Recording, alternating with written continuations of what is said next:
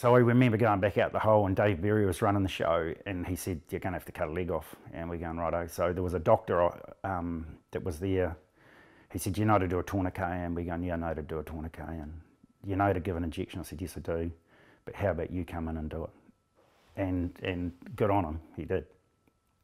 So he tourniqueted her and gave an injection, and she says, "Oh, I'm free. I said, "You're not free, darling. You can't feel it." And then it dawned on her that we were going to cut her leg off, and she just gripped. "You're not cutting my leg off. I trust you." I'm going, "I'm the last person you want to trust right at this very moment, dear." But yeah.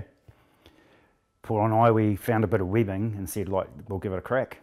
And if we break a leg, she isn't going to know anything. And Paul gave an almighty yank, and I heard a crack. He just said, "Go."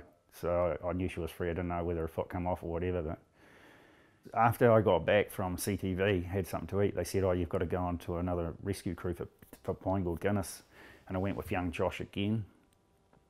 They said, "We think there's 2 people still in the area of the building that we haven't been able to search." So if you can imagine in an office and all the cabinetry and rubbish bins and computers, and it's all in that much space, you're just forever digging stuff. And we went through, and the aftershocks were horrendous. I was absolutely shitting my pants. And I said to Josh, "Look, I don't know if we can find this lady." And so I said, "You're right here by yourself." So I raced back out the hole and talked to our boss, and they go, "Yep, we've got her on phone." I said, "Well, where is she?" They said, "Oh, she's under a table, under a desk."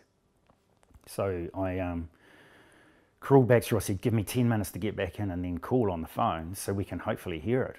And so we did, and all of a sudden Josh goes, "Jesus, she's right next to me." So we dug away at this desk, and no, she's not there. And there was a big beam, and you could just see this little gap. And we put our fingers through. We said, "Is that you, Anne?" And she goes, "Yep."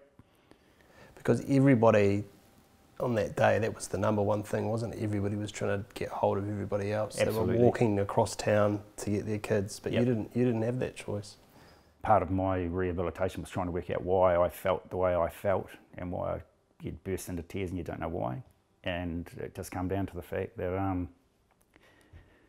I thought I'd lost my daughter because I hadn't heard from her for 7 hours, and I just thought, she's in exactly the same type of building, and the stairwells had all but collapsed, and I'm just going, Christ almighty, I just want to try and save as many lives as I can, because I probably lost mine. And I got a phone call at 4 o'clock in the morning from my daughter in Australia. She said, "Dad, Mel's safe." And he's going, Jesus.